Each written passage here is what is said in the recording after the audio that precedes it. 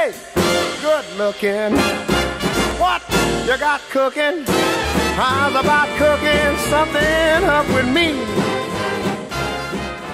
Hey. Okay guys, I'm preparing some sausages. These are some Italian sausages. I'm kind of taking them out of the case. I mean, it can be a little messy, but I'm doing this. Just preparing this for some Mostaccioli and just getting it all out of there. Sometimes I don't like the skin on there. And you just taking Italian sausages and breaking it off the skin. Any Italian sausage that you want to use, because it's all about your seasoning, you know, you try to buy a real expensive Italian sausage, you won't have to do that neither. Seasoning is everything. It's everything. And then I'm gonna put the vegetables in here while I'm cooking. Bell peppers and the onions and stuff. So green and red peppers. So we okay. I am browning the Italian sausages. I'm just browning them, cooking, trying to get it browned up so I can I'm gonna drain this in a few seconds so I can add my seasoning. I'm gonna take it and let drain some of this little water fat off of it. But once I cook it so far, then I'm gonna add the vegetables to it, and then I'm gonna put the seasoning in here in a few seconds. So guys, I just drained it, took some of that fat off of there, and I'm putting it back in here. Now I'm gonna add the seasoning so I won't lose so much of my seasoning when I drain it. So it's like that. So I'm gonna sprinkle, what is that, about half a tablespoon of pepper. I'll probably add another half once I get cooking when the sauce goes in it. This is some Italian seasoning. This like 2 tablespoons. Putting that in there because, you know, you're doing pasta, so it gotta be Italian. And don't be scared of the garlic. Add the garlic, you know. And we got some onion powder here. I'm sprinkling. You see me now. I'll do it look like I'm playing and I'm scared to have to go and buy some more. I don't have time for that. You scared and you too cheap to buy more seasoning. I don't know what to tell you. So, hold on, let me add some of this, what is this? Goya adobo? I don't know how to say it. All-purpose seasoning. So I just use this a little bit. Give it a little sprinkle like that. I'm gonna do that, and I'm gonna add some parsley. I went to the store today to get me some fresh parsley. I was too tired. There was a lot of people in the store, so I didn't have time to go back in there and get some more. But this, it don't matter. Once I get the mixing this up and put all these vegetables to it, and you don't even know the difference. So right now, I cut me up some scallions, and I'm going to add these in here with that. See that? Putting that in. And that was like a whole pack of scallions. The whole thing, you know, when they come in one, you buy 2 and get one. You buy 2 for $1 or whatever they have it. Put those in there, and this is red bell pepper, green bell pepper. I put 1 whole green bell pepper and a half of red bell pepper. But it all depends on how much you're cooking for. Cause I'm just making a small pan, not no big one like for no party. So this is how much I'm doing. If you're doing a party, use the whole bell pepper, both of them, you know. So it's colorful like that. Isn't that look good? You know, so you don't want all that fat. Please drain your meat, you know. And to keep your sink from stopping up, make sure you use bleach in your dishwater and pour bleach down in there every once in a while to keep the sink open. Oh, that's another story. We ain't talking about plumbing. But anyway, we're going to talk about this here. Mixing up. See how colorful and nice, and it's really, really, really it's going to be good. I'm going to add the sauce in a minute. So, I wanted to add, oh, let me do this too. Sometimes if you're diabetic, you might not want to do this, but I'm going to add probably, what's that, about a tablespoon of sugar just to take that bite out of the tomato sauce when it goes in. to it though, because sometimes tomato sauce is hearty and you just want a little bit to bring that flavor out. This here alone, you can sit here and eat this with a spoon. It's delicious, you know. So we're gonna do this, and hold on, I'm gonna come. Just hold on for a minute. I'm gonna get the sauce, because I like Prego. You know, you can do ragu, but really, if you're seasoning right, you can use any sauce you want. But Prego, I really favor that. Okay, so I'll be right back. Okay, I'm pouring the sauce over in it, and getting that in there, and I'm gonna let this simmer for a while so they get all the good flavors in it. I just use Prego 3 cheeses. You can see it. You can use a regular one if you don't want the one with that. Whatever sauce that fits your taste buds. You know, you go for that. Don't listen to everybody else. Always go on what fits your taste buds. And you got to play around. You can't be scared to play around in the kitchen what fits you. Just because I say one thing, you might not like bell peppers. Don't put bell peppers. You might not like onions. Don't put onions. You know, you can use, I guess, an onion powder. Use onion powder a little heavier if you're not using it. You know, and if you don't like garlic, I don't know what to tell you. You're not, you know, you're not doing Italian. You're not doing Italian if you're not using garlic. Okay. So I'm gonna let this simmer for a little bit. I gotta go and check some stuff on the grill real quick. Be right back. Guys, I'm just gonna get ready to do some noodles here that I have. These the pasta ones. I always use the ones for the Mostaccioli, and they got the ridges to it. I like those.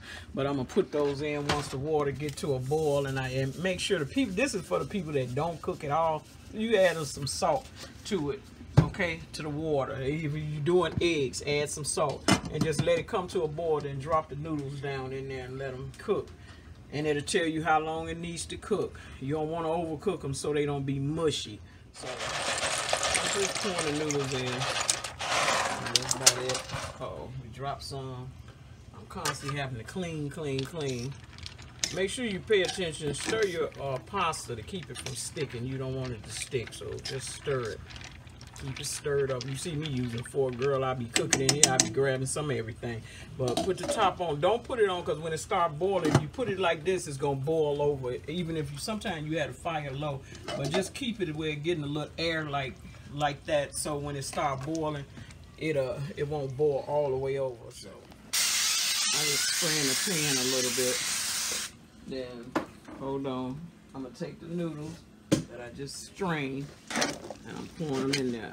See, I'm not making a big one. If I was doing a pan, I'd probably use 2.5 boxes of these noodles here, right here. But I'm not. So my sauce is ready. I'm coming on my way over there with that.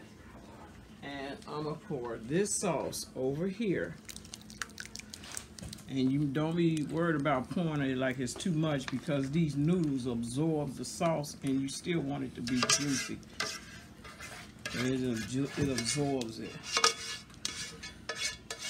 They like a sponge. So you don't want nobody want no dry Mostaccioli. You can't do that. So you just mix it all in here.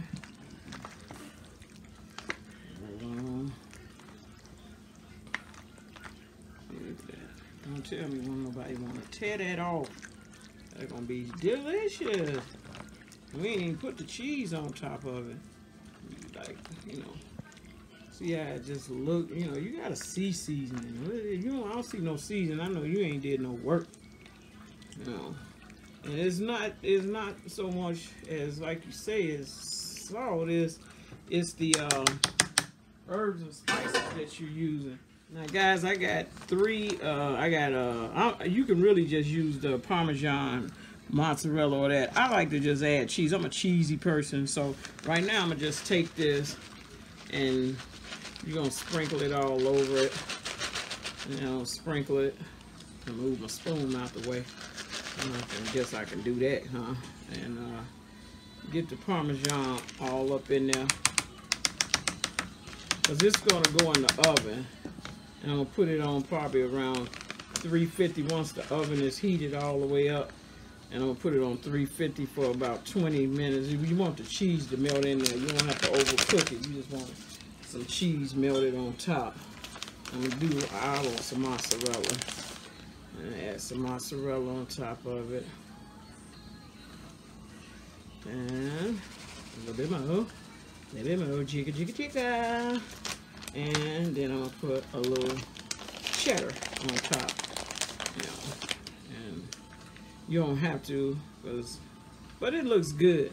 You know what I'm saying? So I'm a cheesy person. I'm the cheesy, pleasy, cheesy cheddar person.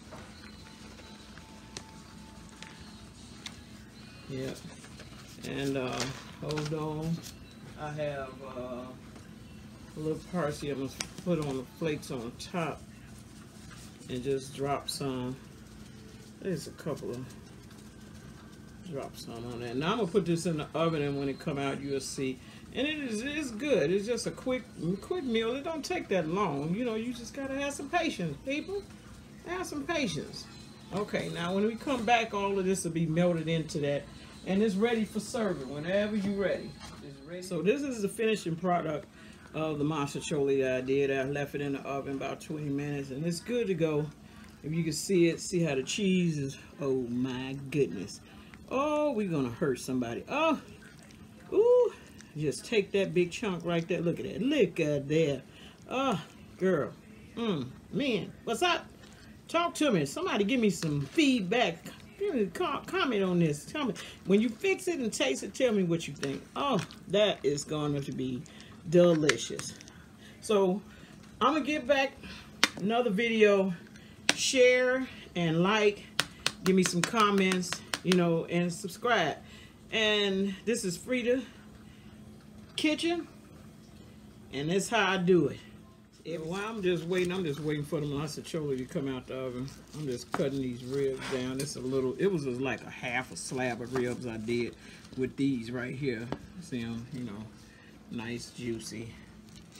So, have some patience. I'm just cutting this up. Whew, it's hot. I know that. It's coming off the grill. So these are just some pieces, and then these is the tips, and you just cut them. See, they cut just like that. You see how good those look. You know, let's see. Cameraman want to taste a piece? You don't want to taste a piece right now? No, I'm just saying. You could have took one. Cut it.